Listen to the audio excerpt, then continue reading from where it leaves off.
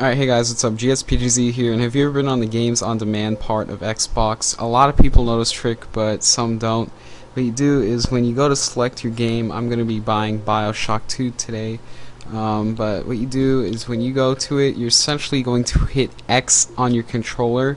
Not too many people know about that trick. It converts the price into Microsoft points, so yeah, there you go.